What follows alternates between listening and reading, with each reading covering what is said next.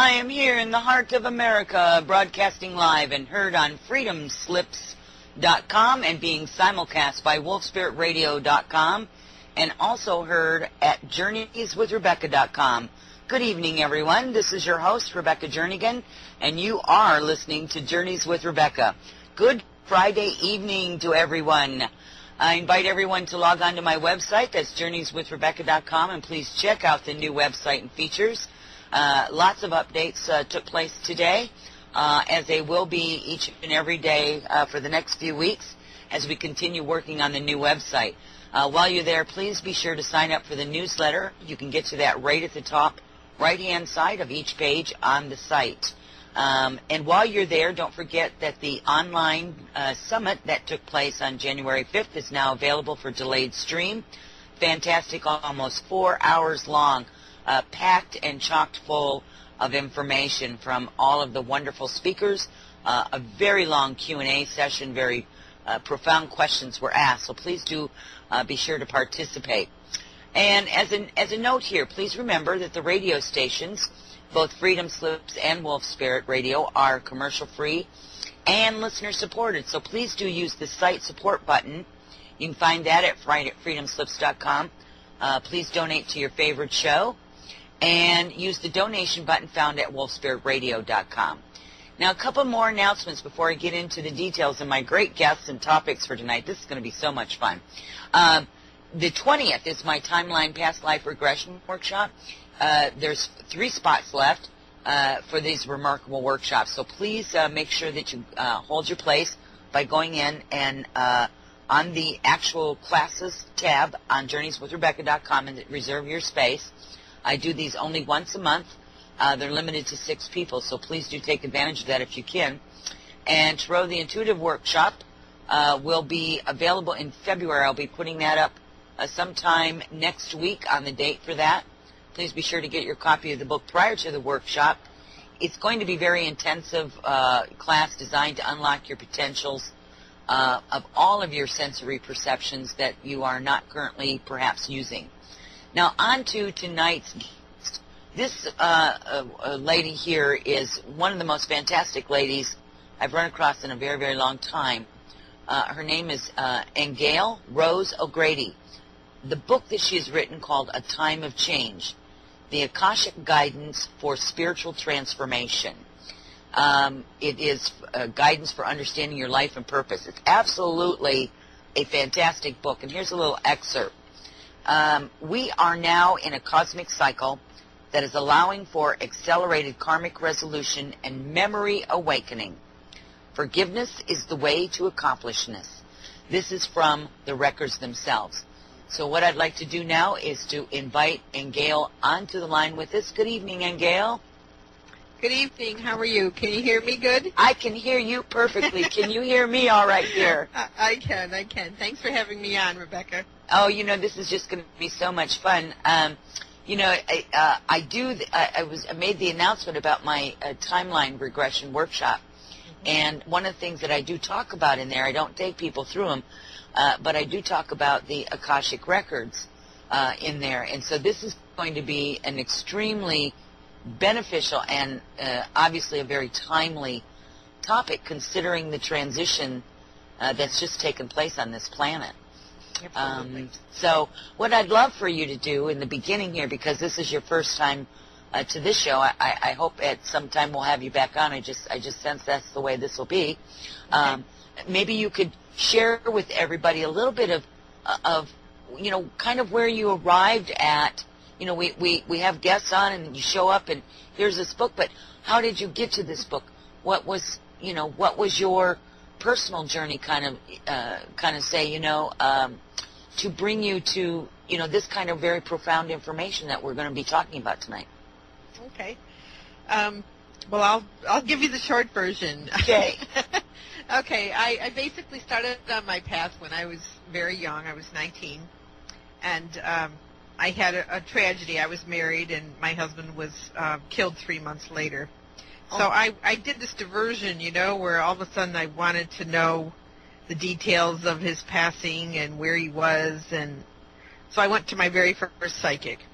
And she ended up being my first teacher, and thankfully she was very, very well grounded and had so much knowledge. So she set me right, she set me on a good foundation, and then I just continued on that path. I got into everything that I could. I got into rebirthing and, of course, miracles and anything metaphysical that had to do with consciousness and manifesting. So I also was a meditator. Every day I would, when my children were taking naps, I'd take time to meditate. But I went in there asking my higher self for knowledge. I didn't go in to kind of still my mind. I wanted to be taught. So I had years of that. I was taught so much about inner alchemy, and then one day I just found myself in my records, and I was being shown a couple of my own lifetimes, and they were lifetimes that either would show me abilities that I had or something that I still needed to resolve, or they would help me understand something that was happening in my life today. But I couldn't get myself into my own records consciously. I didn't know how to do that. I would just arrive at them by my guides taking me there. So I sought out a teacher. I took a course to learn how to get into the records, and it was immediate. I mean, it was a special prayer that was taught to me, and as soon as I said it, I was in that field of information. So that switched me from being a tarot card reader for 35 years and teacher to an Akashic record reader. And I started reading people privately. I still do that today. But the group Akashic sessions started in Ireland, and they were really answers to questions people had about what was going on today on all kinds of different levels. So I decided to pull everybody together in a group and give them an opportunity to ask the records what's about it, what's going on. And those began a series of sessions which are ongoing to this day. And so that first book that you're holding there is the first book of, it's called, basically it's a time of change, because they're all the questions and answers that were asked about things that are going on in the world today on a multiple variety of levels. So that's how I arrived there. Wow. There's a lot in between, but that would take the night. Yeah, there's not enough time in order to explain everything, And it's interesting because some of your, some of the things that you've accomplished in your life and the things that you've done has been kind of a similar path as my own. So it's very nice to, have those communications in regards to that, to know all of that. So how fantastic is that? The Akashic records. What I'd love for you to do is, I know you spoke a little bit about them in regards to your own journey, but what, there's a lot of maybe misunderstanding about what they are. There's a lot of terms, as we well know, that's been thrown around, esoteric or metaphysical terms, and then through the years they kind of get diluted and contaminated in their meanings, and misunderstood for sure. So maybe from your viewpoint, from your perspective, you would share with everyone, what are the Akashic records? What would that mean to someone who may be just starting out in their path to try to access them? What would that mean to them on the Akashic records? What are they, and what would it mean to them? All right. Well, the Akashic records, the big picture of them is they're the recording or the history of all of creation. So it isn't limited to, let's say, humans who would have their own particular library book of recordings about all of their lifetimes and all of their experiences since they were, first shut off of the Creator as a spirit. So there is this intelligence out there that records every little minutest detail of life. And every time creation happens and something new gets created, it goes into this database. It's the best way I can explain it. But so you could call it a living memory as well of everything that's ever happened. And for people, it's been called a vast library by some, where each person has their own library book. And I have gone into that aspect of it, and it really is like walking up a staircase and ending up in a library that has all these golden books, and the frequency of it is just incredible. And each one of us has our own, and there is a way you can go pull down your book and open it up and read it. All right, but that was only in the initial stages. I'm not in that library anymore when I access the records. I'm just in a vast field of information. And I feel very non-local when I'm in it, like I'm not in a particular spot. So to me, those records exist throughout all of creation. And even though people have said, they're in a particular spiritual plane, a particular frequency band, I don't really experience them that way. I feel like I'm in the all that is when I access that field. So that's the best way I can explain it. But I will make a slight differentiation between what memory is and what the records are. And the difference... You knew I was going to ask that. Well, the difference seems to be is that when you're in the records, you're also in a field of relationships. And this is where I think God Source comes into the picture, because, if you ask the question, why would the intelligence of the universe bother to have something in it that would record, the time streams of life? Well, I mean, what would be the point, okay? But to me, it has everything to do with the relationships we have with life and with the Creator. And when you're in the records, you can see that. You can see what the meaning is, what the purpose is. Where if you just have a memory of a past life or a memory in general, you may not get that piece of it, okay? You might relive a past lifetime and kind of see a video, but you wouldn't necessarily always get the whole purpose of your creation in that memory. Do you understand what I mean? Yep, I do. Okay. That's part of what I walk people through to a point in that, and then we continue working on that until we get that picture expanded. So I take them through in a step-by-step process, opposed to arriving at that larger space. Again, How do we word that? Yeah, gotcha. And what's interesting when I'm in a private reading is it's not like all of a sudden I'm in their records and I start rattling off all these lifetimes. Because sometimes that's not how their mentors want to begin when they start talking to a soul about itself. So it could start out with color beams, for example, that are filled with data, or can give me what the spirit essence of the person is like before we even go anywhere else. Mm-hmm. Yeah. Mm-hmm. Interesting. Really. Yeah.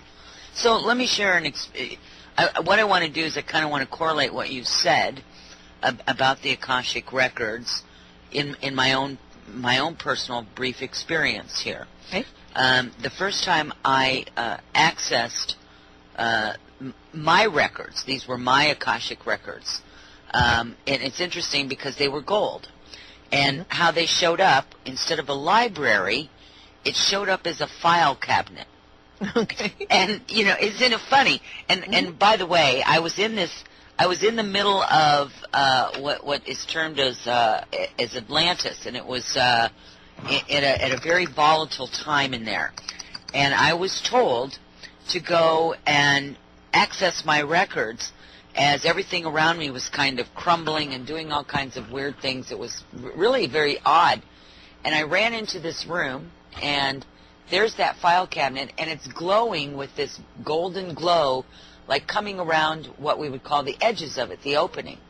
And when I opened it up, there was this bright golden light, and here's literally, I pulled this file cabinet out, and I realized that I could pull it to infinity. Right. And I was like, and I became so overwhelmed with it. It's like, and what am I supposed to find in here? And then, I was like, okay. And it was like, I shut the file cabinet, I kind of bundled it up, and I kind of set it aside somewhere, right? But now when I find myself out there exploring in that field, I get the same sensation as you. I'm in a no space. Right. And yet all space. Yes.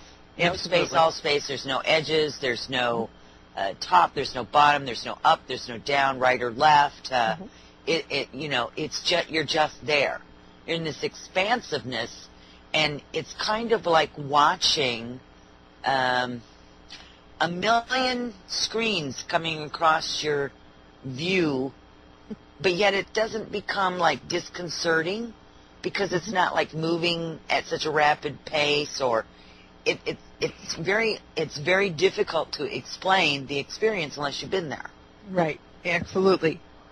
Well, for me too, I've only had the screens show up a couple times. Not when I was in the records, but in different experiences that I had. Spontaneously, this little TV screen would show up. I love the TV screen, Matt. Okay, and but when I'm in the records, I feel like it's all just there. Like I don't, even though when I do report something to people, I get it in segments, okay, and it can come in colors, it can come in telepathy, but I think most importantly, it gets impressed upon me all at once. So I feel like it becomes knowledge in my body as well as I hear it telepathy, I see it visually. But I have to report each segment, and they won't give me the next piece unless Right. unless I tell a person everything they're saying. And I remember the first time I saw something about somebody, and I said, I can't tell them that. And they said, well, you're not getting the next piece until you do. So I'm like, great, okay, but it was very different than reading cards, for example, because I'm out of it, really. I mean, I'm just reporting what they're saying, and they give me it, with all the senses. I feel it emotionally, their meaning. I feel the language is deliberate for each person. Words seem to be chosen really carefully, depending on who you're talking to. Yeah, so it's pretty incredible. Yeah, it is. It's a beautiful thing. It's a beautiful thing. I just love this. Is just a really great piece of conversation here. Let's I want to step off of that specific topic. We're going to get back to it, obviously. But let's take a look at your overall, if you don't mind, an overall view. Take the listeners out there, an overall view on the book of A Time of Change. There's a lot of information in this book. A ton of information in this book. In the way that you are, obviously you were a participant in this, in the way that you would look at this, if you had to tell somebody what would be the gist, so to speak, of the content, what would you say about this book? Yeah, okay. That's hard. I know. I'm asking hard questions. Well, I think sorry. What I no, that's okay. They're making me say these things. I'm telling you. That's okay. Beside the fact that it's a variety of questions on a lot of different aspects, the point is, I believe from that whole conversation with Source, is that God is alive and well. I think more than ever I have really realized that everything is okay. That no matter what is going on, everybody is loved and safe. But more than that, too, the book gives you so many different perspectives. And the advantage of having Source come through and talk to us was that Source would answer questions on a wide variety of levels. And the only thing I can tell you is when you get done reading it, you just have this sense of calm.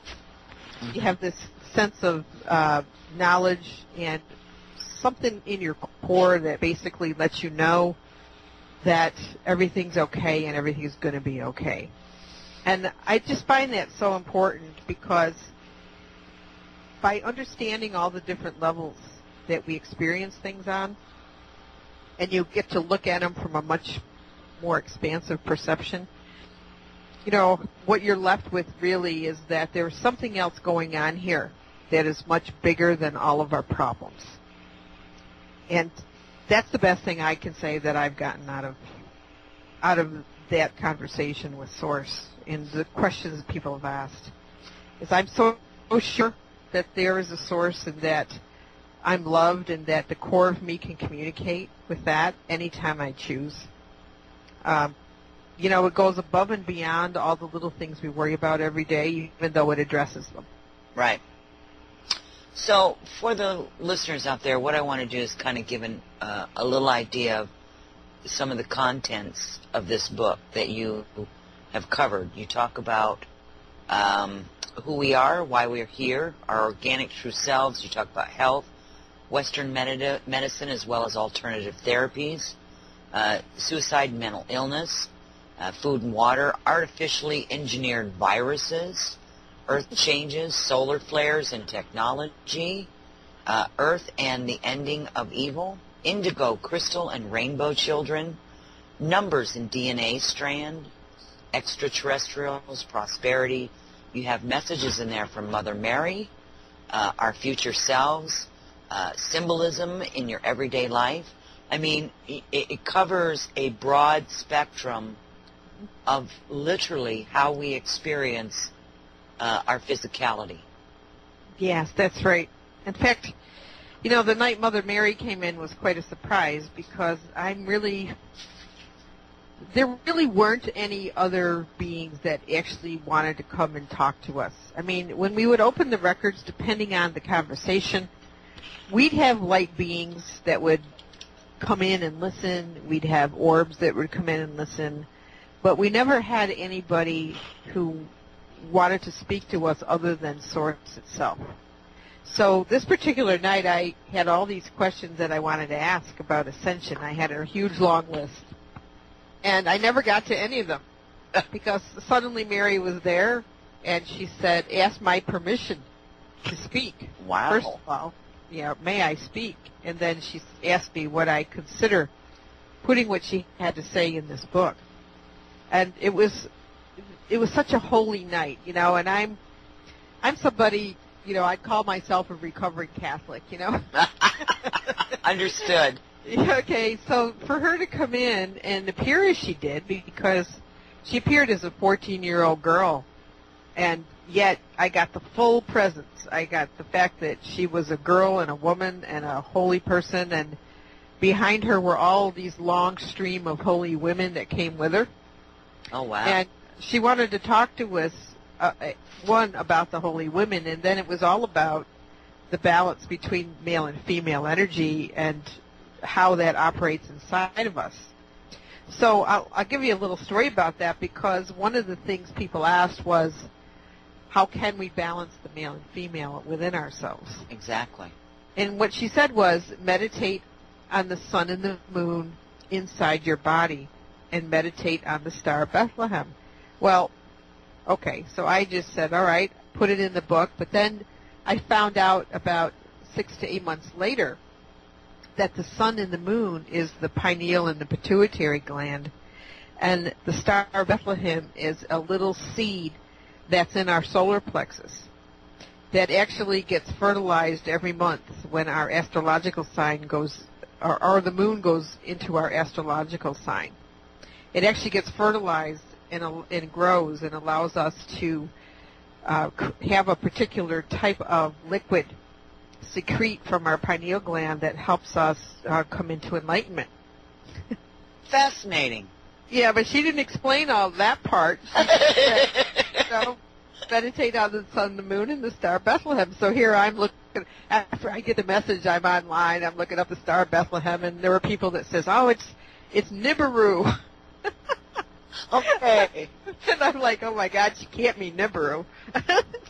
she can't mean to meditate on Nibiru. So but I'm glad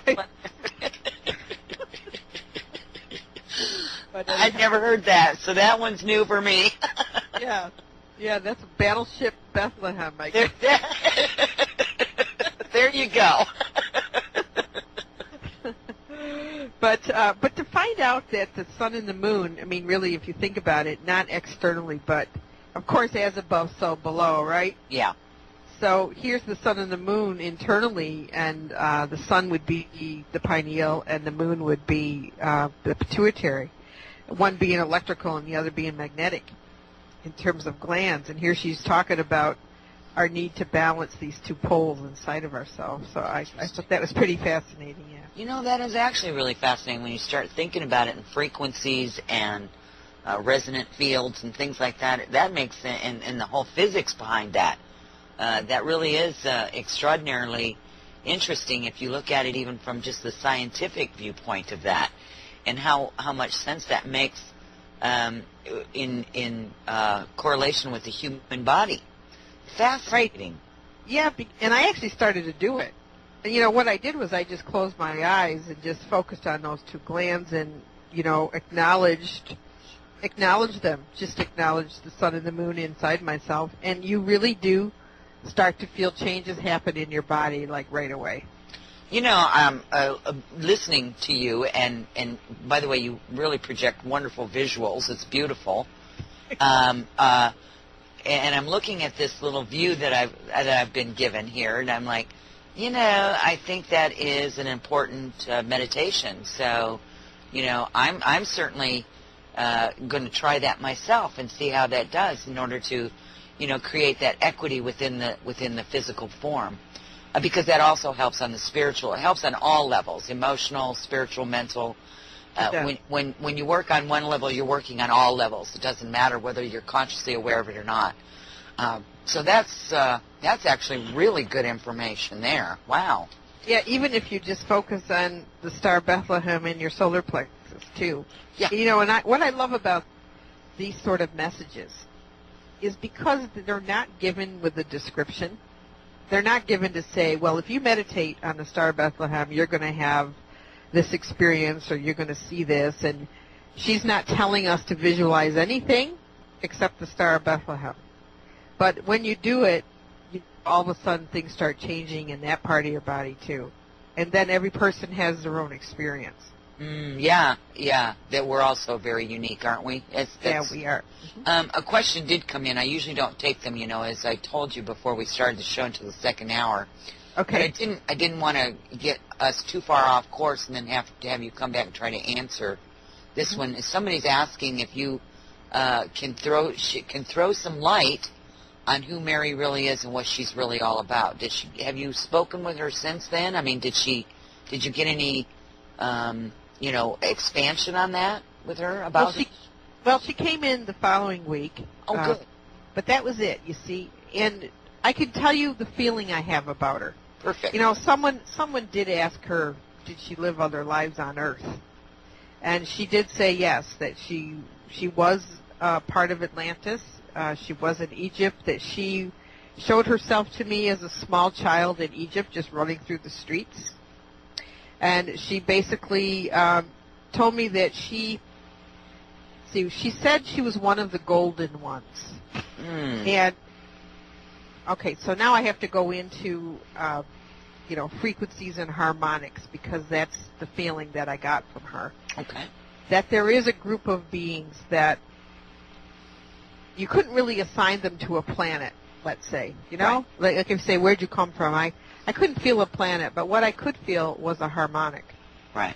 And it looks like there were certain beings that vibrated at a particular golden harmonic.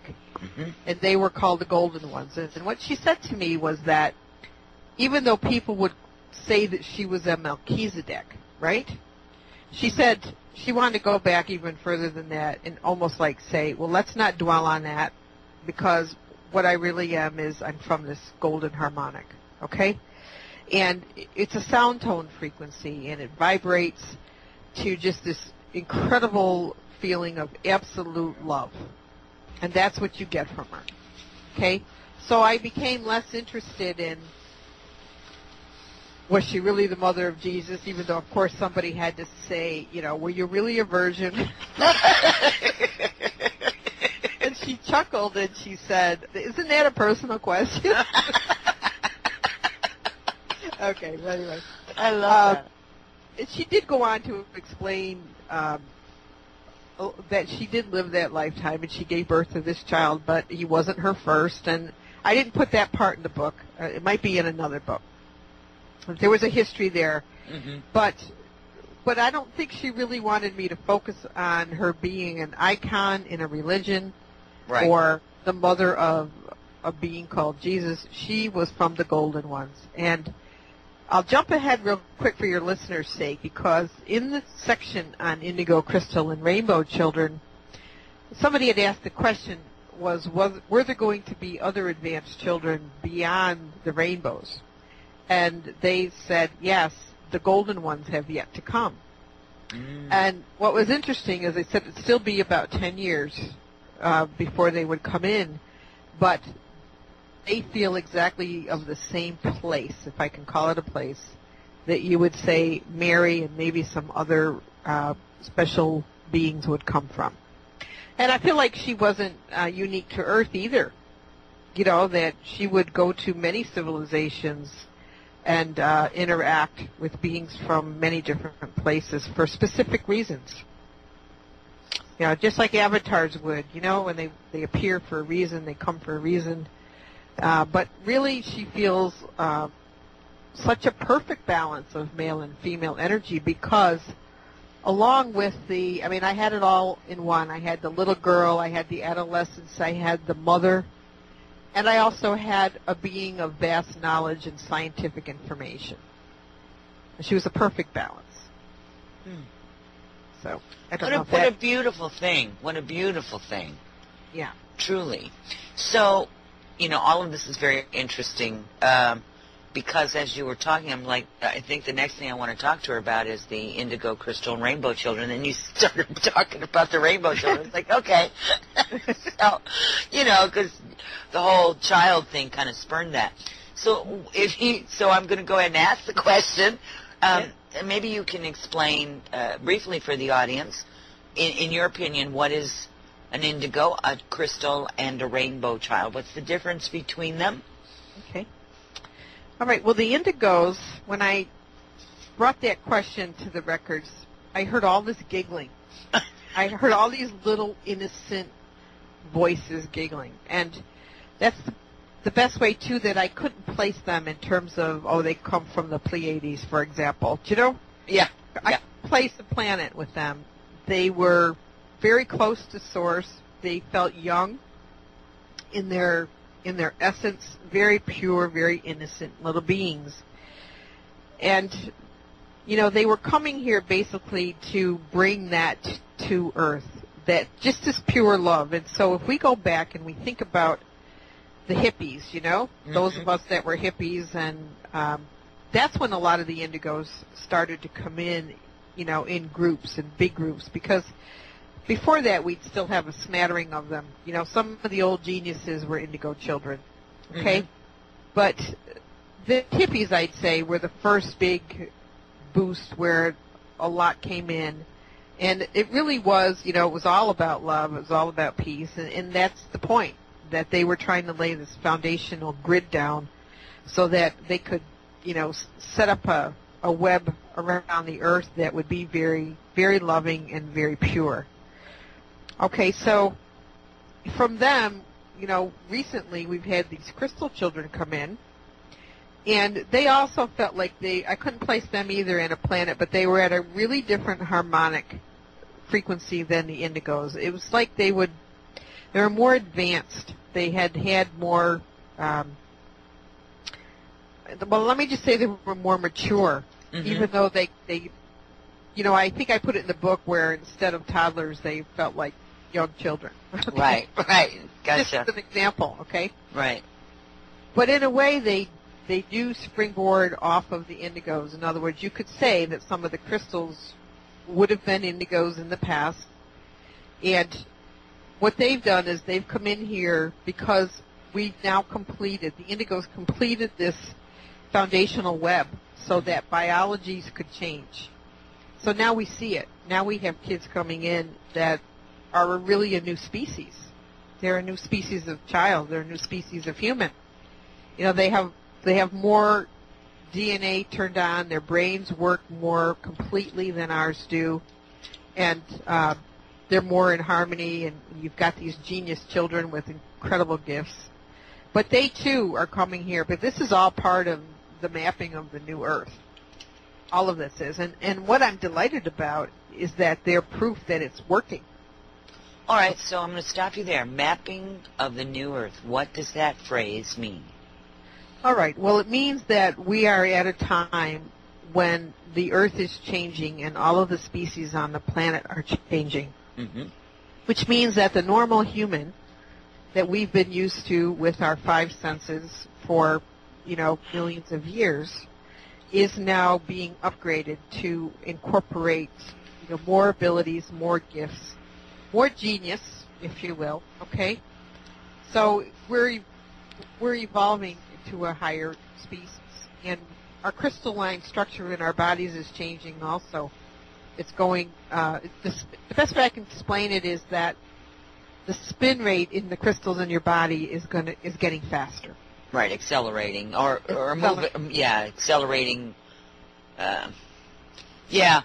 So we are going through a purification, no doubt about it. Okay, this does involve a huge planetary and species purification. Okay, so that does mean, and I don't want to bring religion into this because their version of the purification is Armageddon, where many people get wiped off the planet. But that's not what I'm talking about.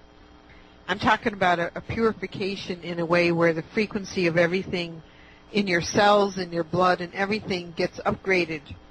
And now you're suddenly more telepathic, and that's happening, and people, especially since December. Right. Manifestation is happening instantaneously. Thoughts are being passed back and forth much faster. Right. People that would have been asleep to all of that are finally noticing it. You're watching people either get really ill and leave or have these miraculous healings. You're having a mixed bag, okay? And that's a compatibility issue. If you leave the planet because you can't integrate, these changes in your body, your body will say, okay, I'm not up for it, Right. I'll see you later, okay? Mm-hmm. Okay, but that's the mapping of the new Earth, that this Earth is now changing. Okay, it's all the species. Some will die out. You'll see new ones come in. That's already happening. Right. Plant life will change. Trees will change. Everything's going to be different. And we have yet to see how that'll unravel and show itself. But we are seeing evidence of it already, and that does bring us back to these kids. They are the living proof of it. And they are. Wow, I even seen it in my own children. Of course, they're grown, and then I had grandchildren. I seen that be different than my children from, when I was growing up. I mean, it was extraordinarily noticeable when what you're, when you can see that, it really is. So, back to the children. Of course, rainbow children, I'd love to hear about that. And somebody is... I've had this question of several guests, by the way, about the diamond children. Okay. So I'll let you take it away. Okay. Well, I have not heard of the diamond children, so that's a new one for me. But I will go in and ask, but I'll see if I can get an answer before I finish explaining about the rainbow children. All right, but the rainbow children, they're like little baby avatars. And they really would be Christed beings that are coming here now to lay down this foundation of pure peace. So if you could imagine little Buddhas coming in, Mm-hmm. little Christ coming in they're not naive at all, but they're very pure and innocent. And they're here just to bring the power of that truth to earth. And they are actually the ones, because of what they're doing, that is trying to move us into almost like a collective of planets that really works off the Christ principle. And there are not a lot of them here. And I heard a story a couple years ago, and maybe you've heard it also. I don't remember where I heard it, but it was about this rainbow child being born. And it was just a normal woman, normal mom. But yet when this child came out, all of a sudden the doctor and the nurses knelt down. They were in awe of this child. They were just overstruck by, the piece coming off of this child, they considered it a holy person. And that's how you would feel with a rainbow child. Mm-hmm. You would get this sense of awe that you were in the presence of, a being that was holy, is the best way I can explain it. Right, sacred. Sacred. Yeah, yeah. I'm understanding that, yeah. So I can't answer the diamond question, unfortunately, because I wasn't aware of them and I haven't asked. So maybe they could enlighten me a little. And again, this, like I said, this is, this question has been asked several of my guests that's been on. Okay. And the answers, by the way, have all been pretty much the same. So I'm not sure where the information is coming from. Obviously, it's coming from somewhere. People wouldn't be asking about it. We just haven't arrived there for the information yet. All right. Well, it's a good question that I can put in one of my groups because I wasn't aware of them. I part of thought that the crystals were similar to diamonds, but maybe they aren't. Well, that's kind of what I got too, but yet it's like I can't totally get into it, but I get this overall impression that there's a similarity, like maybe they come from, maybe they're a higher grouping of what you would call the crystal children. Maybe they're more ascended in some manner, but yet they're not the same either. It's kind of a strange way of saying that because it sounds like, gobbledygook, but that's what it feels like. That's really all I can go by as well. Well, I will bring it to Source. I will bring that question to Source because it's a good one. Well, wonderful. And then next time you come on, we'll have an answer. Maybe you'll have an answer, and that'd be fantastic. We'll have some more information. So, great. Let's talk a little bit. We've got about 10 minutes or so before the top of the hour. Okay. And you talked a little bit about mapping the new Earth. Let's talk about, what's been showing up. I need to be real careful how I word this. What's been showing up in our perceptions of has been transpiring on this Earth? We've got the chemtrails. We've got a lot of pharmaceuticals out there. We've got viruses that are being manufactured. We've got this whole barrage of like poisoning our waters, all of that seems to be very, very detrimental to the human species, and yet we continue to survive and thrive. And Great. I would love to hear what your information has been in regards to it's very extreme. If you look at this, it's very extreme. People like you and me and many of the listeners out there, I don't buy into all of that. I know it exists out there, but I don't buy into it. I don't have an attachment to it. I simply choose to live my life differently than what people focus on, which are all of these things. It doesn't mean they don't exist, but I try not to bring that into my space. Mm-hmm. I think that's a good way of saying that. But these are things that seem to be going on globally, around the globe. And what's the take on some of that, if you don't mind?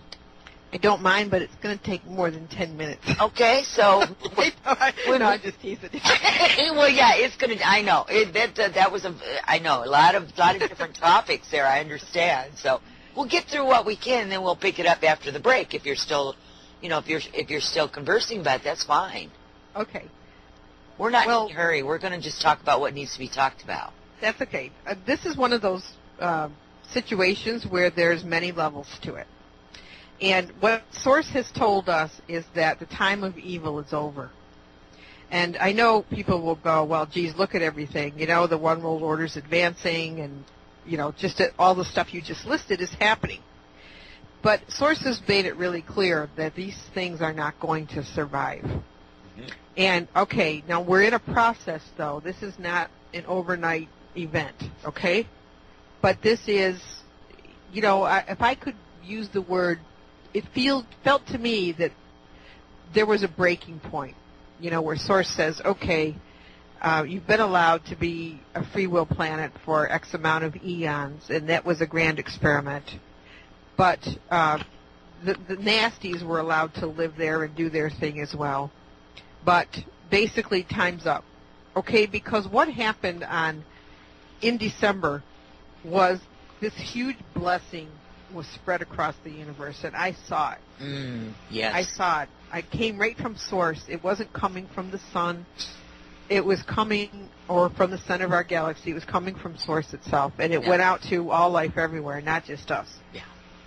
Okay, so we've been given this blessing, and this influx of light, which has intensified and increased, and that is what is catalyzing all of these changes that I just talked about, biologically and on the Earth, in the species and everything. Okay, so when we talk about what's going on with the food, for example, okay, now sources said to us, it was very realistic and said, you do need to watch for these types of foods. They are poison.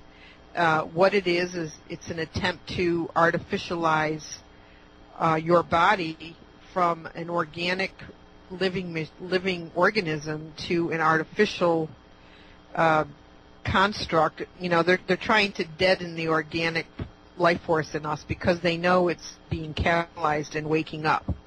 Okay? Mm-hmm. So they're doing everything they can to destroy that, and it does affect the stomach and the liver, those foods.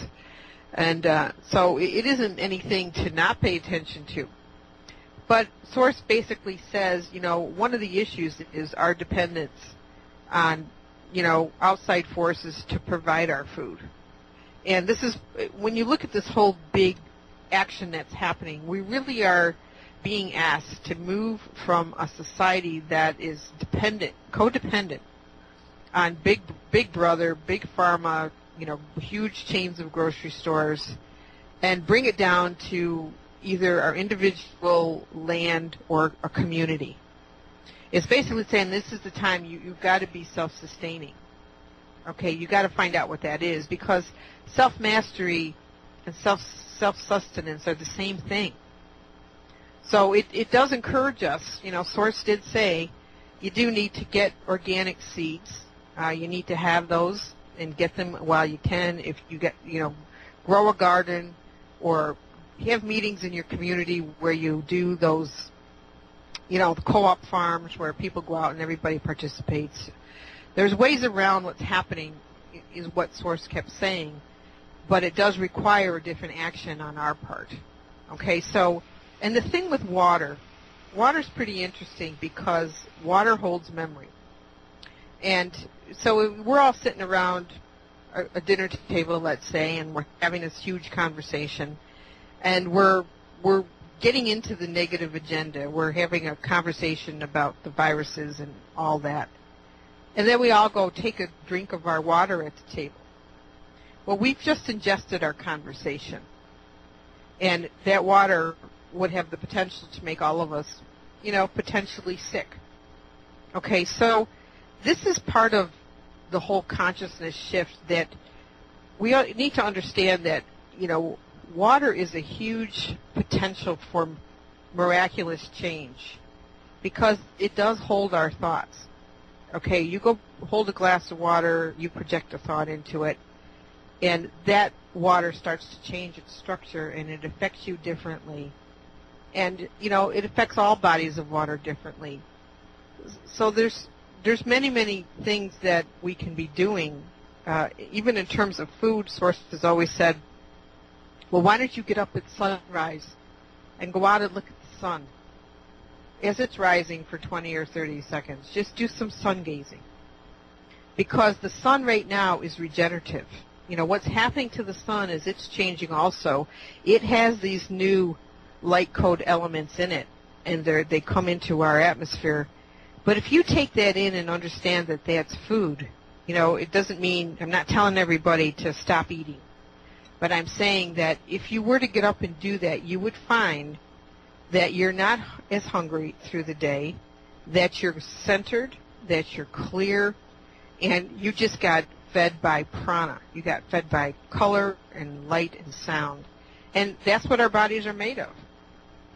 Okay, so, yeah, we do have all of these nasty things going on, and they're not about to give up the ghost anytime soon. The corporations aren't going to change. The banks aren't going to change. We can't hope for them to suddenly come over to the sane side and start working cooperatively without greed, because that's not their motives. So the change has to come in small ways, in small communities, and I do know for a fact that there are communities being established where they're making their own money system, they're growing their own food. There's huge projects going on across the globe.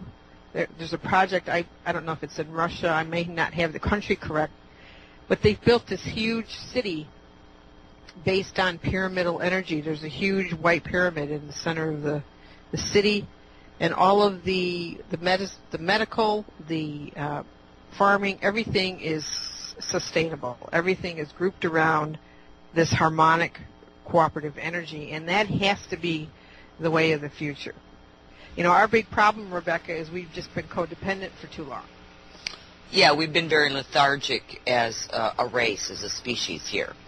I couldn't agree with you more. And, you know, I have to say, I put in my 2 cents here, the whole building community thing has been talked about and been implemented for the last several years in earnest. And I had a guest on last week, and we were talking about community, and she said, this isn't like the old hippie communes. No. This is about getting out, knowing your neighbors, and doing exactly what you're talking about, is becoming responsible, taking responsibility for your own life, and also by reaching out and working with others. So it's learning to get past, regardless of whether, I mean, you and I can disagree about whether to drive a vehicle or not drive a vehicle. We can disagree about, many different things. But we put those disagreements aside because you and I are going to go out there and we're going to work in this garden that you and I are going to benefit from. We'll each take food from that and take it home and feed ourselves and our family with that. And we do this out of love for each other and respect of the differences as well as the similarities, because we truly are all in this together. We are, yes. And we have to really, really recognize that this is how we connect, not only to each other, but this is how we find our way back to source. Right, this is exactly. how we make that connection, because this planet was clearly designed to sustain us. Absolutely. As long as we honor. All right, everyone, welcome back. You are listening to Journeys with Rebecca, and we're here tonight with my guest, Aingeal Rose O'Grady. We have been talking about her book called A Time of Change, as well as just a ton of information. Welcome back, Aingeal. Thank you. This has just been really fun so far, and it's just went by really fast, I have to say. Yeah, must be all them spinning crystals, eh? So I would love for you to maybe let's expound a little bit on the water thing. You know, I kind of dumped a whole bunch of stuff there just before the top of the hour, because that's something that I haven't had people on talking too much about, is about the water thing. Back in the early 90s, I ran across some information on water, about how experiments were being done by some wonderful scientists that have groups meditating on small flasks of water with different ingredients in them, and they would meditate on it. Then they would retest this water, and the water would be clear. It would be drinkable again. It would be purified, in other words. And the scientist kept moving his experiments into bigger and larger vessels or containers until finally they went to a very, very polluted lake. And again, I don't remember. You know, I've slept since the 1990s. So I'm not remembering the exact small lake that they went to, but it was one of the most polluted lakes at that time on the planet. And there were a group of people that sat around this lake and meditated on this lake, and it was maybe several days later, if I remember the article right, in which the water cleared up, They took test samples of it, and the water became purified again. In other words, it was taken back to its what would have been its original state of being. Right. And so it's very interesting. We forget, we take it for granted what water really is, and maybe you'd like to expand a little bit before we move into some other topics. Well, years ago when I would meditate, I was actually taught by Archangel Raphael for 5 or 6 years, and that connection happened accidentally. It wasn't anything I was calling on. I was in trouble, and it came through a friend.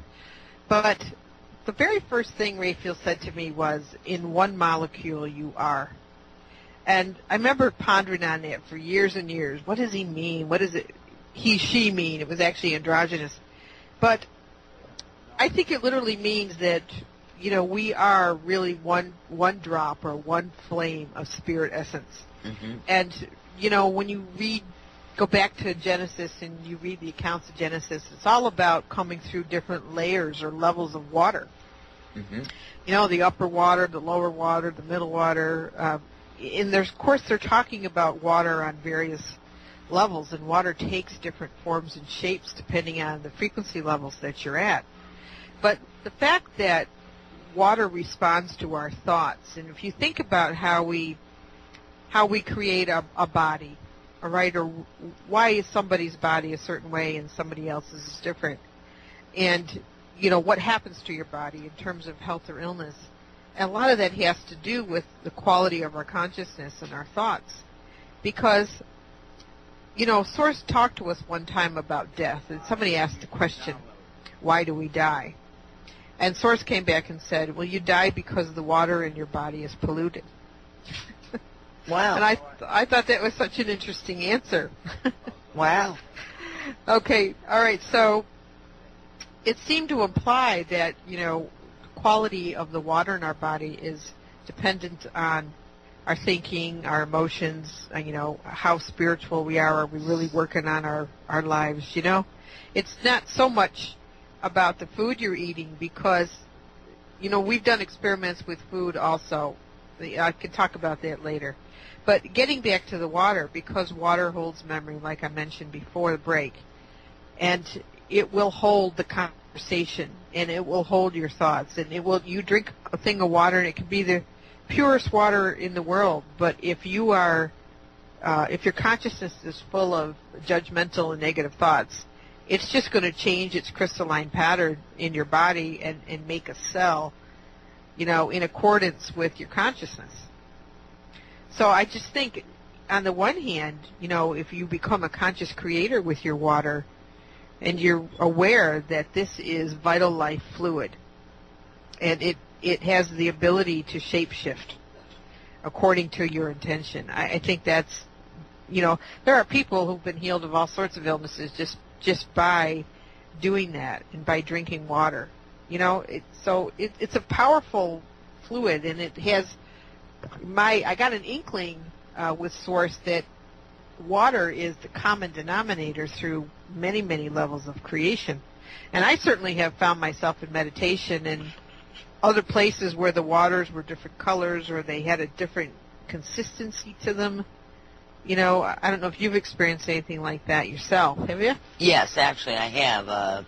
When I was growing up, we had well water. We pumped it right from the ground. It didn't come through the city. It just came right up from the ground.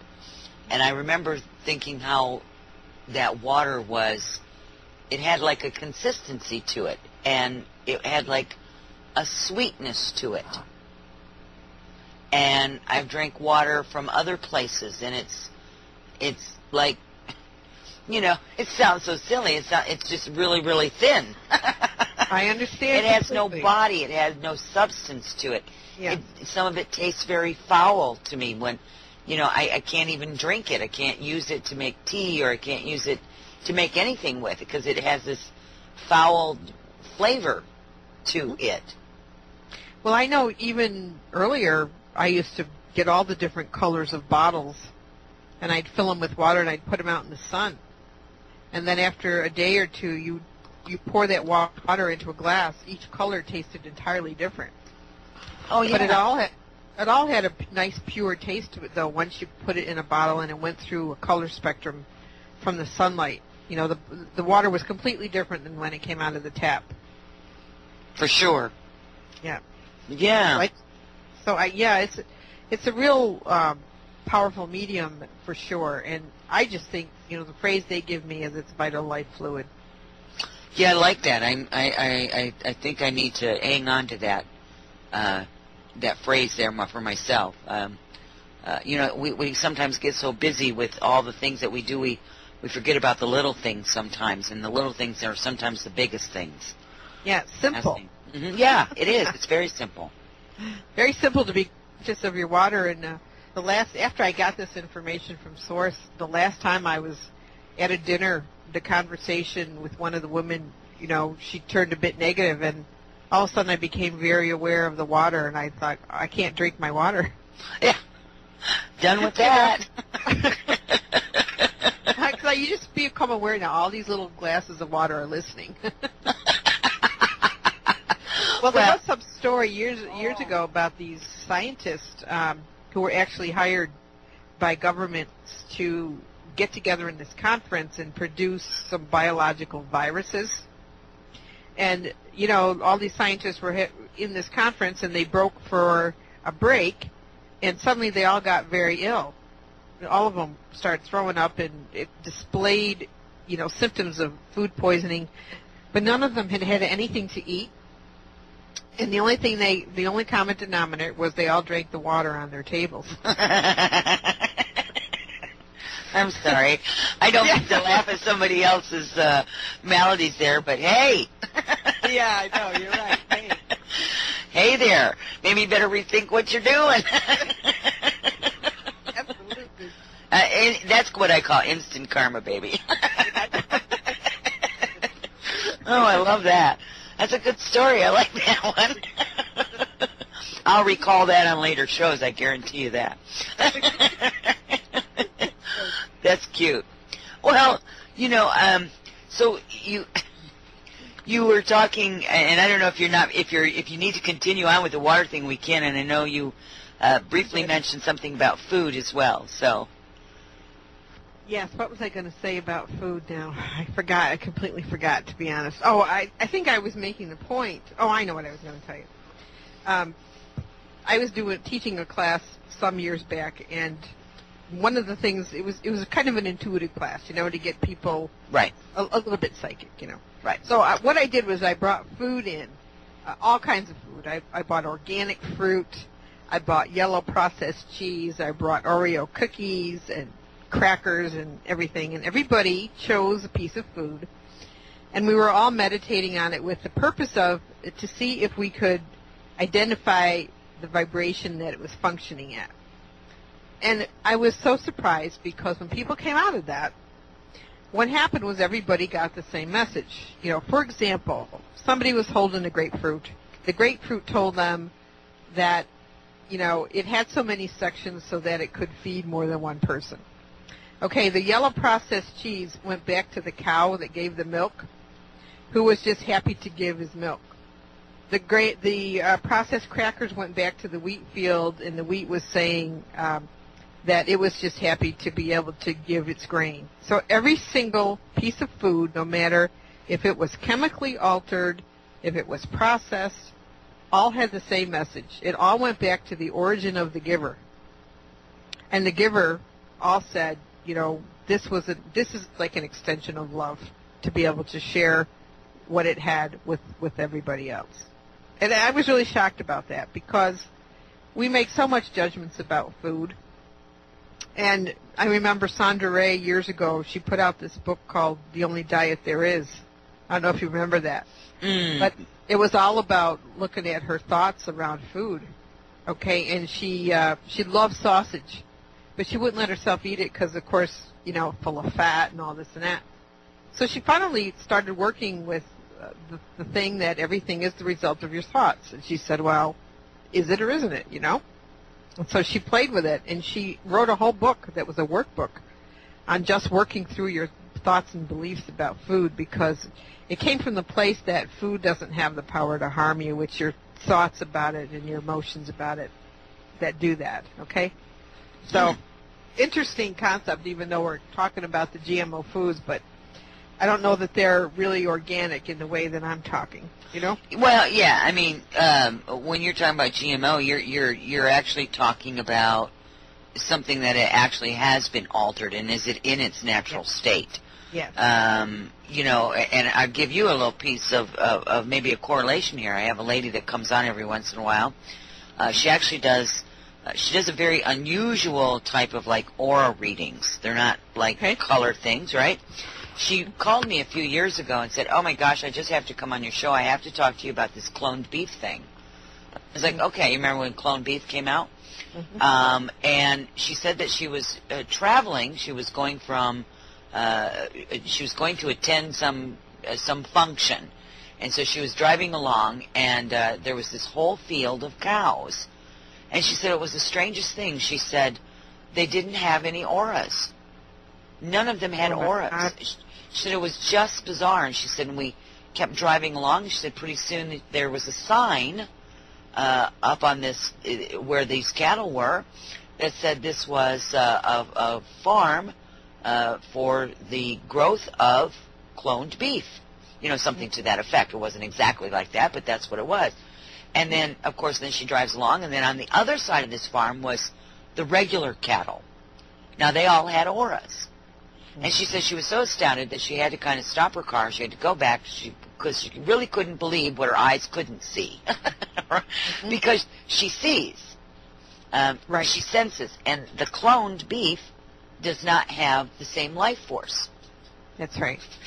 And so when we look at foods that are cloned, genetically altered in a negative way, in other words, are chemically, artificially, without life force, we don't get those nutrients from it because it doesn't have the same life force. So I would tell you that experiment that you did with all those people years ago was probably before the massive influx of the GMOs and the cloned beef and all of that. So yes, it was. Yep.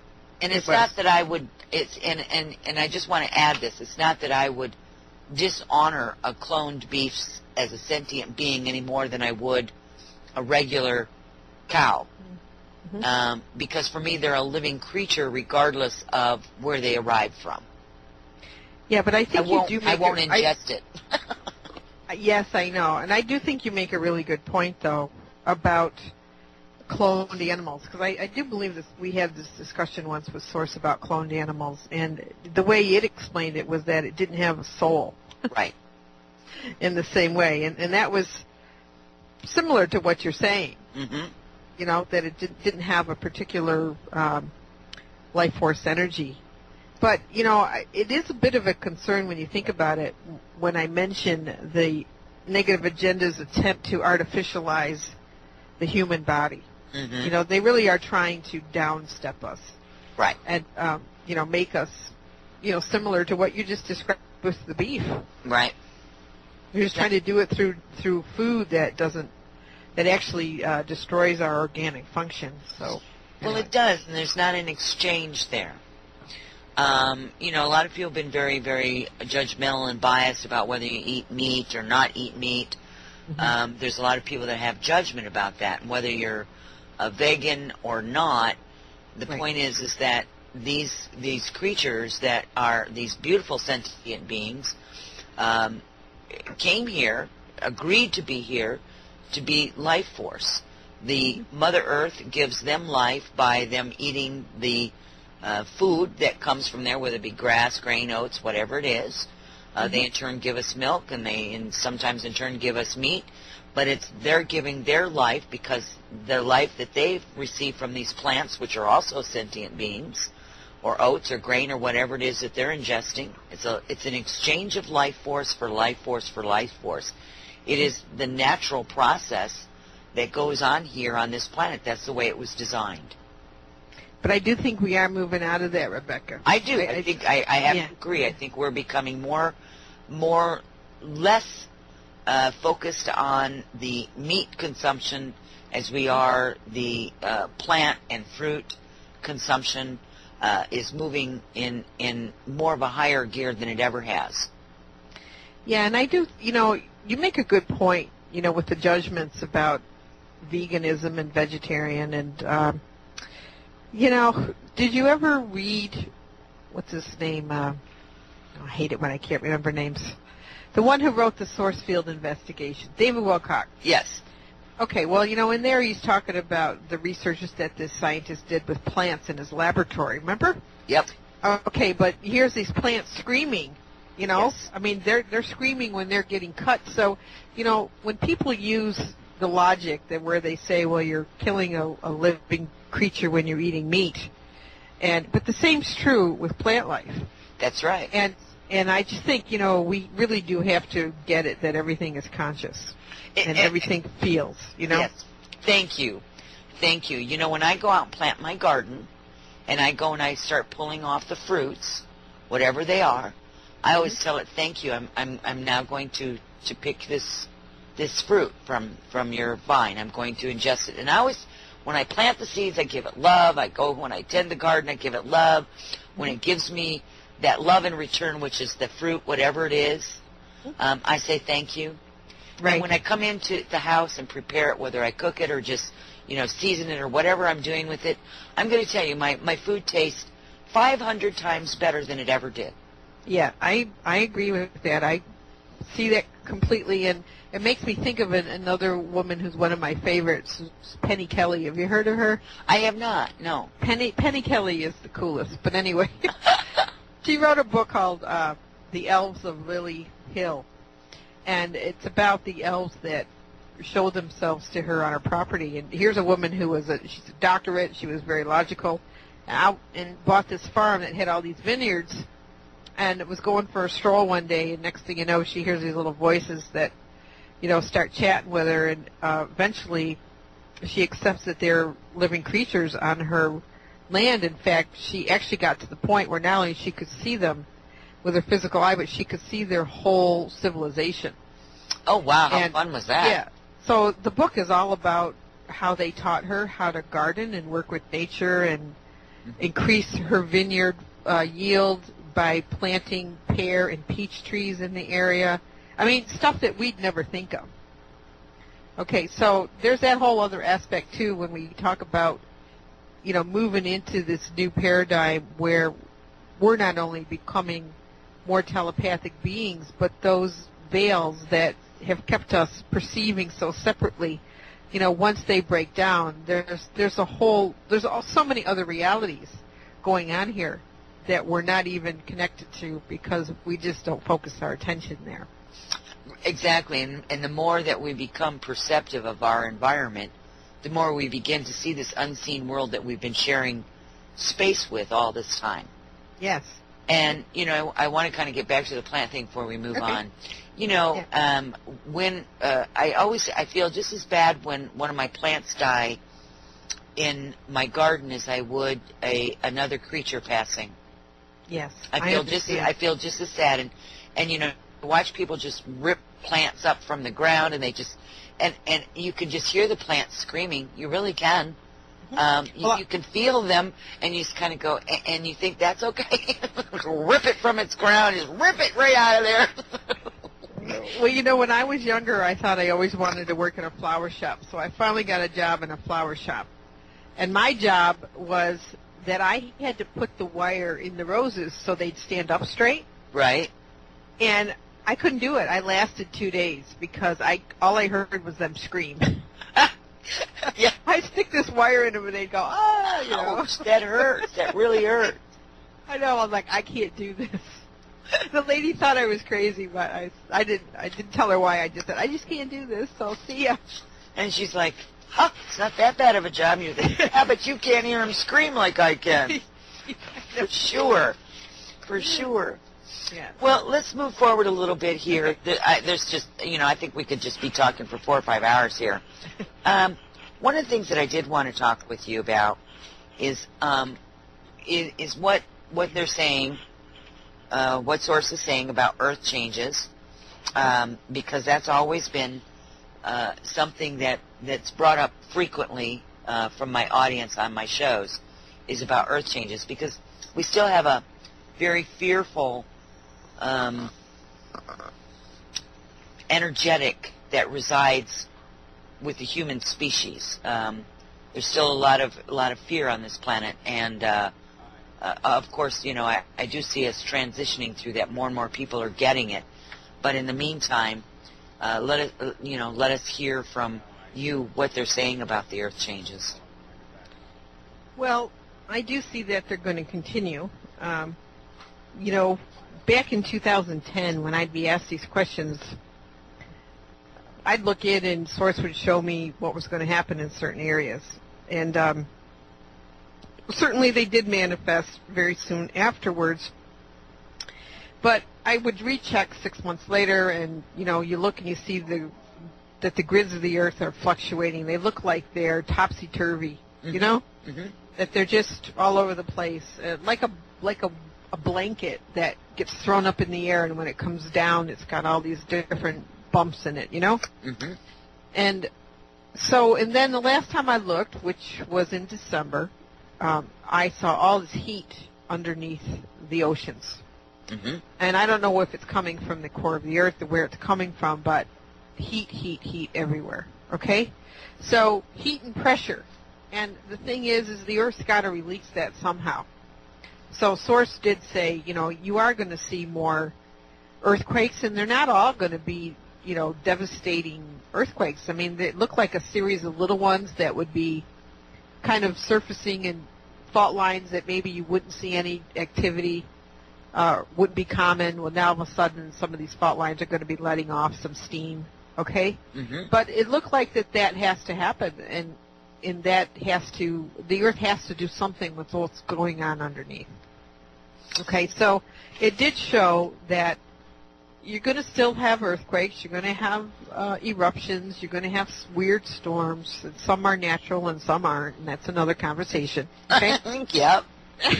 All right, but I think the point was, the Source said, everybody always wants to know where's the safe places to be. Okay? Mm-hmm. And Source basically says, anywhere you are, like if you're becoming a conscious person, consider yourself a safe place. Okay? But on the other hand, it also told us that we had to remember that not everybody was meant to, go hide out in the mountains, or, some people's mission during this time period is to be in the thick of stuff. They're the workers, the helpers, they're the warriors that are right in the middle of it all, okay? So, but I think when I look at the big picture, I'm not fearful of it at all. I just say, well, it's just a fact now, everybody, that the climate is changing and the planet is changing, and it's rumbling and it's grumbling, and, sometimes it'll create some disastrous things and sometimes it won't. But the most important thing is that everybody's most likely where they're meant to be. Okay, and I don't know if you've noticed too, but it seemed like last year, all of a sudden all kinds of people were moving. When I lived in Hendersonville, North Carolina, which is about 30 miles south of Asheville, when we were leaving there in October, there were so many people that year who had moved there from all sorts of strange places, and they all said the same thing. I don't know why I'm moving here. I just know that I am. Okay? And we came to San Diego, and we said it was to be with my children, but I'm aware that there could be other reasons I'm here, and certainly of all the places that I would consider safe, California is a bit up in the air. It's a big, huge question mark. Right. Okay, but I've also seen that a lot of the western states, Oregon and Washington, would actually may have some more damaging things than California. I still don't ever see California going into the ocean. Every time I look, I never see that. I see that there's other fault lines around the planet that take the heat off and take the pressure off. But, for me to sit here and say you won't see any more floods, that's not what we can expect. We can expect more of the same. Mm-hmm. And that'll happen until this balances out. And, when I talked about the forces of evil being done, once that starts to dissipate, then we'll see things calm down. Yeah, I think, and I when you were talking about that earlier, one of the things that I would have commented on is that it's reaching its implosion point. It is, yeah. And, that's what's been shown to me as part of the information in my book that I still haven't got edited and put out yet. And that's part of the information that was imparted upon me, was that it's reaching its implosion point. And at some point, when it does, it's as is all things, there's nothing that remains the same, and it's the truth of what we're experiencing now. Soon enough, this reign of evil or terror, whatever you want to call it, is going to be, its day is done. And actually, in the way that I look at it, it's already done. What we're witnessing now is kind of a echo, so to speak, of a past behavior that is a memory. And these people don't know to stop and think about what it is that they're doing. Although I will tell you, some of those that we might consider of dark thoughts and dark deeds, some of them have become awakened. And we're going to find a lot of them that are going to turn their back on that, and they're going to choose a different path. Right. And that's what's going to help with the implosion portion of it. Right. Yes, absolutely. And we have a question that came in. Okay. If humanity develops a good relationship with the fairies, will the fairies help lessen some of the earth changes? That's an interesting question. Well, I think what they would do is really teach us how to be more harmonious. So I don't know that they would fix anything for us. I don't think it's like that. I think that what they would do is teach us about nature in a way that we don't know. And I think that's how they'll help us. They'll help us by educating us. But I think if they had the power to alter some of this now, they would have done it. It's kind of like asking God, if I'm a good person, will you save me? Yeah, exactly. I understand that. Yeah. But my understanding of that kingdom is they know things about nature and the way grids work underneath the surface, and the way all sorts of things about different plant life and insects. They know that kingdom, that's their forte. And we need to cop on and realize that they're living creatures, and they can teach us. And that's certainly what Findhorn is all about. It's what Paralandra is about down in, I think she's in Virginia. But there's places where they actually started planting gardens and vegetable and flower based on what the elementals were telling them to do. And they all have wonderful, wonderful crops. So it's a real vital force. And I think, when this Penny Kelly wrote in her book, when, the elves first started screaming at her, not really screaming, but saying, "What are you doing to the world?" What are ye all doing with the world, Yeah, you're out to destroy it. Really, they're not happy with us. Yeah, no, I know. And, if we would all just get into a little bit more of a sensitive, energetic space, we would begin to hear more of what our environment, our personal environment is, the land around us is asking for. Absolutely. And that's a wonderful arrival point, I think. It is. And just think, most of us aren't even in tune with our bodies, Rebecca. Oh, I know. I can't even hear what our own body's asking for. So there's work to be done there. Oh, there is. And, that's something that I also give to people as a little bit of information to teach them how to begin to listen to their body. Once they start opening up to that process, it becomes easier and easier to begin to listen to those subtleties and trust what the body is telling you. Yeah. And it's amazing. I mean, there's times when I've put stuff up to my mouth to drink it or eat it, and I'm like, my body is like going, no, Or I'll go to the grocery store and go, oh, doesn't that look good? My eyes are perceiving that, oh, that looks wonderful. I go to pick it up, my hand's like, are you kidding me? We do not want that. You're like, okay, never mind. I guess I'm not eating that this week. I never get that reaction about chocolate, though. Oh, no. Well, I do about some chocolate. I know, I do. Yeah, you're right. Yeah, but I do love chocolate. I do, too. Yeah, I think chocolate's It's a beautiful thing. All right. Let's. There's a couple more things that I'd love for you to cover. Okay. One of them, of course, is the extraterrestrials, and then the other one is numbers in our DNA strands. Okay. All right. Well, ETs. I forgot a lot of the questions people were asking me, but a lot of us are them, as many of us realize, that we've been coming and going back and forth to this planet for eons. And a lot of us were the original beings that helped seed this planet back in the beginning. I certainly have a memory of coming to this planet in my Merkaba when there wasn't too much here. And I brought rose seeds, and I felt that I came from the Andromedan system and brought all these rose seeds everywhere. I was sprinkling them all around and planting them. Okay, so, I don't really know which aspect of it you want me to talk about because, there has been a dispensation that occurred last year where many of the positive light beings that were really not allowed to come in too much before last year because we've been given a certain amount of time to use our free will choice, to grow and to learn as souls. But that's all changed. We're actually being given help from a lot of species now. And of course, there are the negative ones that are running around dressed up like humans. Yes.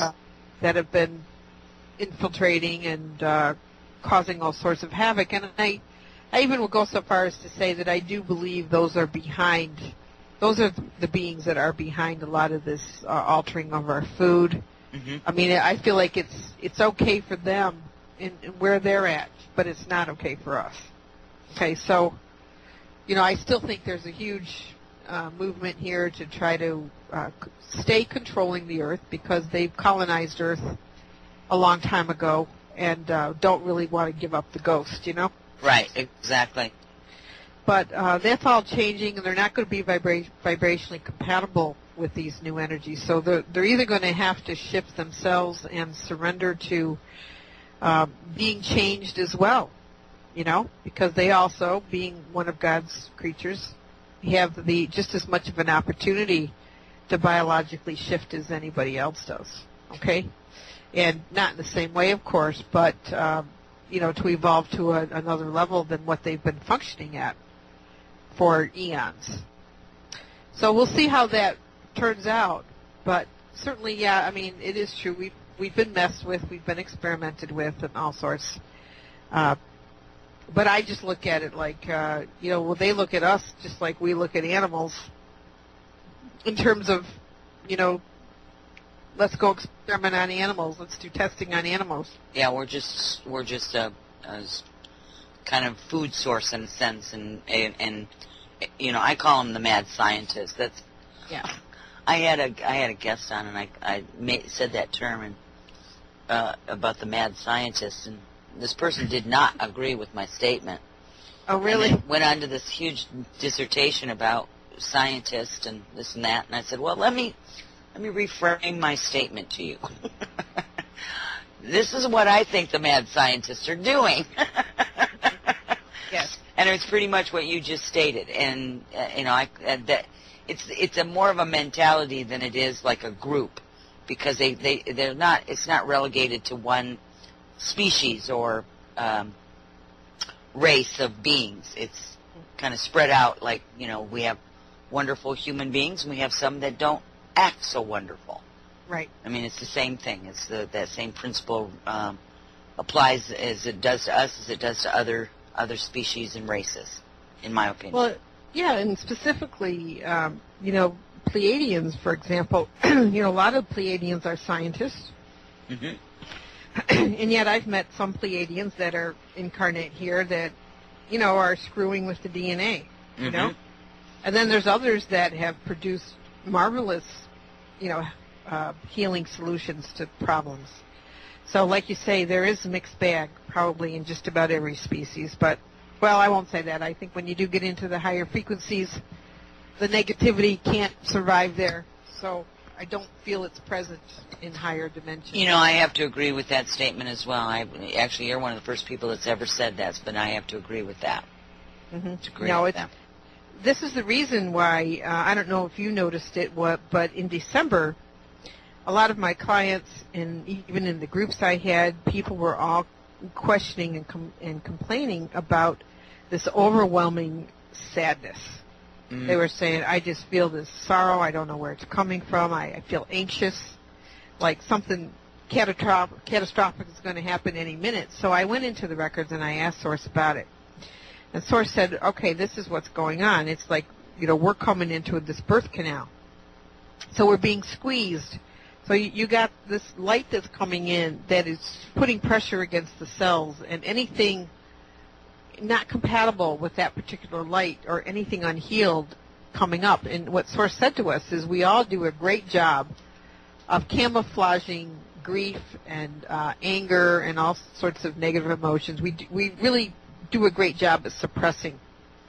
So all this was coming out, and it was being thrown out into the atmosphere. It was like being released from our bodies out into the collective. And we were all feeling it. And I totally saw it. I thought it's actually part of the cleansing if you think about it. Because as you go tighter and tighter down toward the center of the Milky Way, and that path, it's like going into the tunnel when you die, Right, exactly. You go out towards that light, and as the light comes, everything else unlike itself, leaves. Right, exactly. I think we were watching it come out and leave and be thrown out as emotions and thought form into the environment. And then, of course, what happens then is like attracts like, so you get entities that are attracted to it. And then you had this whole little period here. In fact, it made sense of a dream that my husband had. He dreamt this one night that he was on some astral plane slaying all these snakes. And yet in the dream, there was another part of him that was down here in 3D doing the dishes. Wow, how interesting was that? Wow. But once I asked Source, and I thought, oh yeah, that's what he was doing. He was up there slaying entities that were attracted to the stuff being released from us. But you can see how certain people can't handle that pressure of that process. Right. And that's why you see people take their lives and do all kinds of really crazy things, and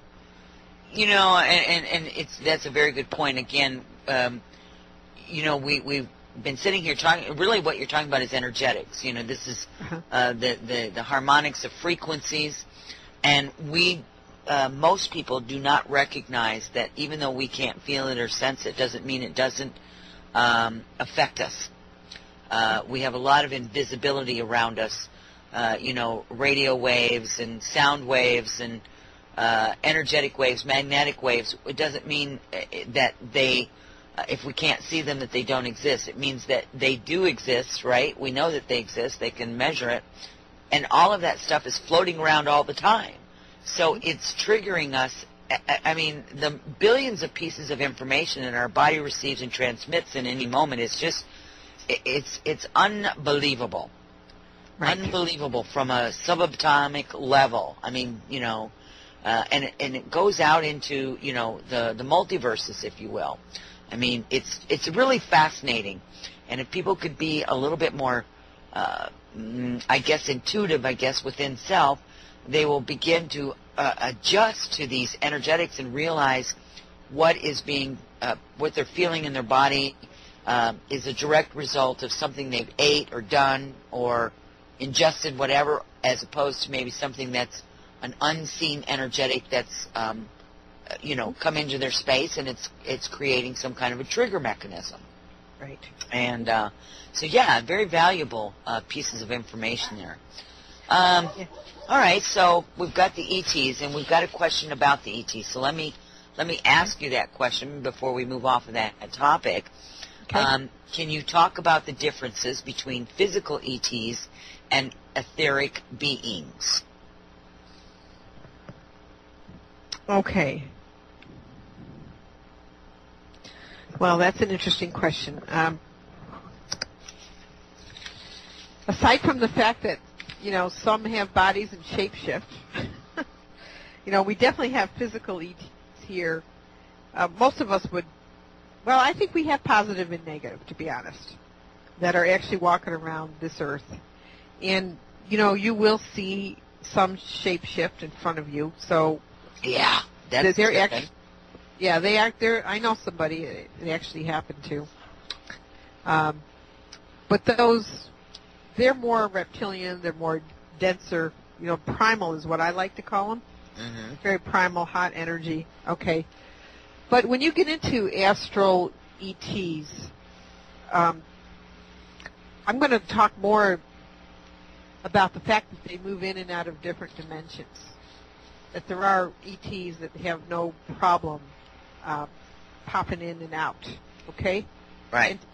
In different dimensions. So they may not necessarily have the same physical density, but I think what actually happens is somehow they take us to where they are and not the opposite.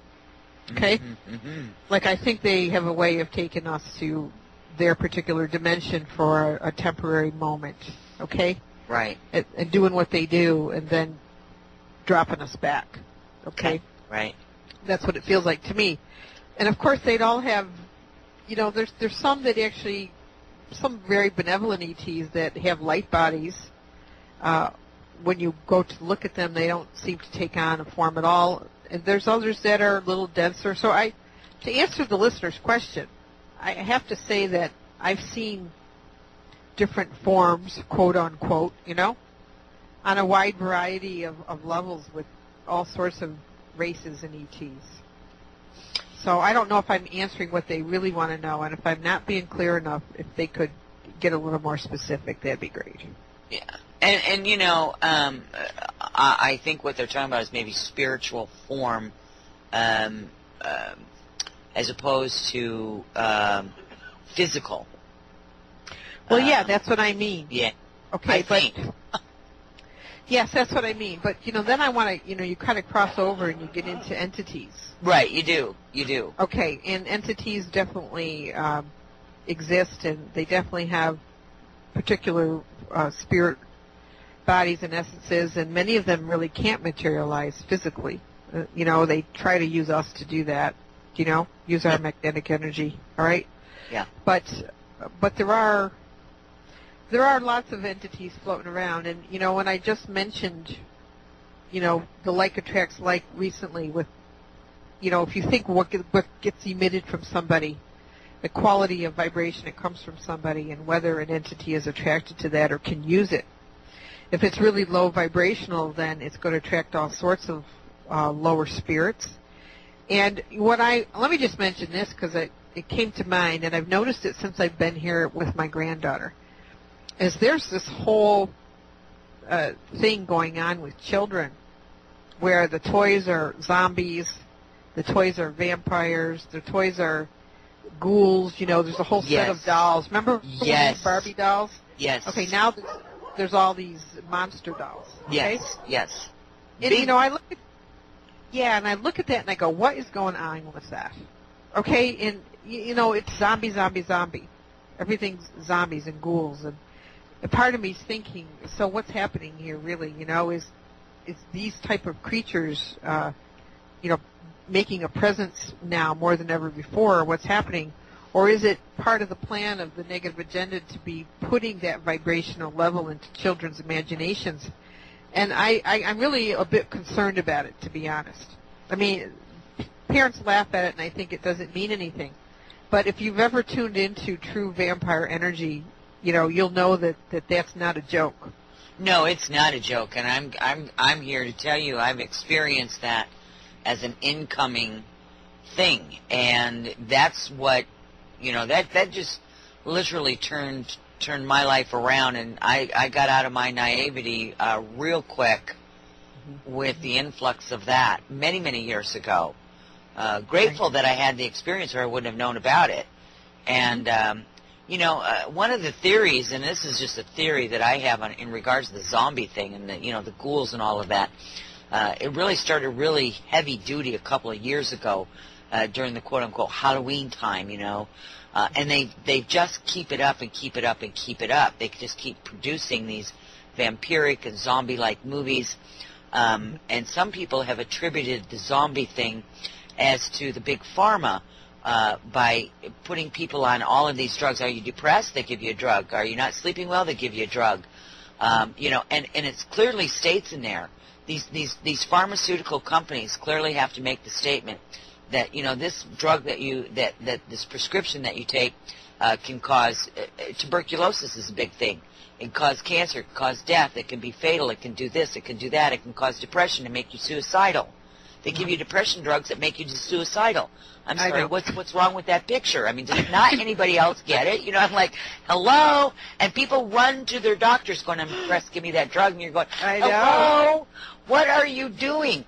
And I think that is part of the movement, so to speak, and that gets into that whole artificial life, right? That syntheticness. Yeah, that zombie life. Yep, that's exactly right, because you do not have a brain to think anymore. That's right. Because the artificiality is what props you up. Mm-hmm. And the one thing, let me comment, and I'll springboard off of this, Rebecca, if I could for a minute. Oh, absolutely. About the artificial storms. And I wanted to mention this earlier, but I've been in a couple of them. And I'll tell you, there is a way that you can tell if a storm is made by the negative agenda. And the reason is it's not just that the force of it is strange. Like we were going through the mountains of West Virginia about a year and a half ago, and we got into this hailstorm. And this hailstorm, not only were the hail balls really huge, but it lasted for 45 minutes. Every single car and truck got off the road, and the clouds had a very strange shape. But that wasn't the worst of it. The worst of it was that it had an emotional component to it, where you felt like you were in hell. I mean, I've never experienced anything like it. I felt like I was in this black hole that was hell, and I was never going to get out. It felt so sinister, and I've experienced rainstorms, common rainstorms that feel like that. And that's the difference that I've noticed with artificial storms, is they have some sort of pulsing going on in them that's affecting the emotional nature in people. And I'm really concerned about that when in our discussion about becoming zombies and getting down to those low vibrational levels. I mean, the word I use is sinister. It's sinister. Yeah, insidious is my favorite word.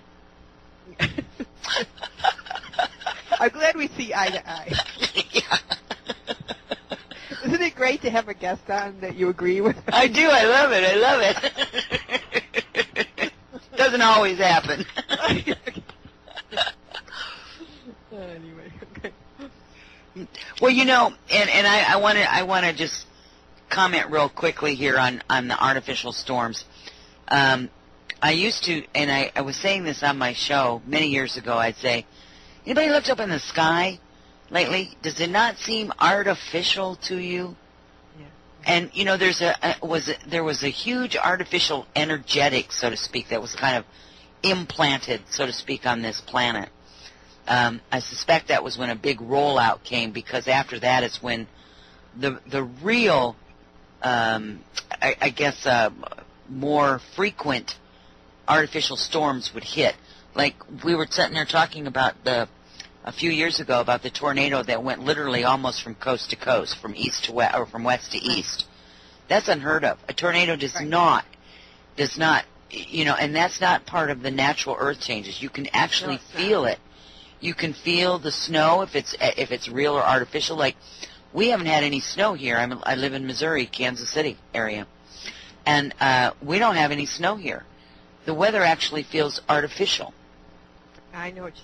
So there is a definite kind of blanket, so to speak. Yes. It's not, maybe that's a little heavy of a word, but there's like a blanket. And in that blanket, they go, oh, let's see, you know, it's the mad scientist again. Let's see what we can do. Oh, let's see, let's create this over here, and we'll create that over here. And, you know, we can, through meditation, by the way, through energetically meditating, we can break these spells that has been placed upon this planet in regards to some of this artificial technology that's being used to control the weather and things such as that. Yes, I agree. Yep. And we all need to begin to do that daily. Mm-hmm. Yes. So before we run out of time, believe it or not, this is where we're at. I will. Okay. Yeah, I'm going to have you back on. I hope you'll come back on. I truly do. Will, sure. We'll talk some more about Akashic Records. We'll take more questions. We couldn't get to all of them tonight, so I do apologize to everyone that we just could not get to all the questions that came in. So we promise to have Aingeal back again very soon, maybe next month, and we'll continue discussions on the Akashic Records and some more about A Time of Change. But please let everyone know about your websites, how to get a hold of the book, and any contact information that you wish to share. Okay, well, if you're in this country, you can get a hold of the book by going to atimeofchange.info. That's all one word, atimeofchange.info. If you're out of the country, you can go to Amazon, and the book actually is on Amazon, whether you're in this country or the next country. But and it's in all the electronic formats. You can get some of them, like the Nooks and all of those, by going to Smashwords. But my website is aingealrose.com. That's AINGEALROSE.com. aingealrose.com. And you can also email me at aingealrose@aingealrose.com. You know, I have to say that, I really wanted to get into the Akashic Records more, and we got into your book, and we didn't even get through all of the book as far as, just as even the general overview of it, and didn't even touch as much on the Akashic Records as I wanted, and certainly there's a ton more information that thing leads into another. So I'm really looking forward to having you back on again, and I thank you so much for being available tonight for us. I really do. This is just... Well, it was fun. Oh, good. Well, this has been a joy for us, and I thank you so much for being here. I thank the audience and all your questions.